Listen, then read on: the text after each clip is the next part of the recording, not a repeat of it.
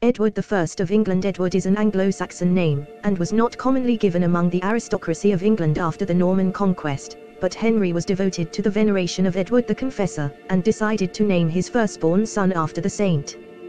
There were tales of unruly and violent conduct by Edward and his Lusignan kinsmen, which raised questions about Edward's personal qualities.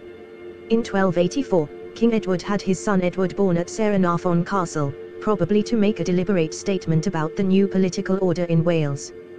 The issue of homage did not reach the same level of controversy as it did in Wales. In 1278, King Alexander III of Scotland paid homage to Edward I, who was his brother-in-law, but apparently only for the lands he held of Edward in England. His papal bull addressed to King Edward in these terms was firmly rejected on Edward's behalf by the Baron's letter of 1301.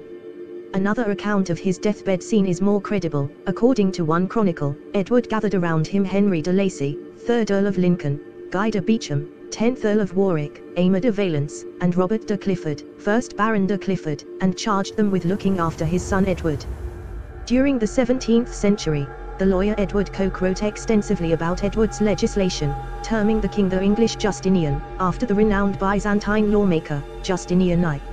Later in the century, historians used the available record evidence to address the role of Parliament and kingship under Edward, drawing comparisons between his reign and the political strife of their own century.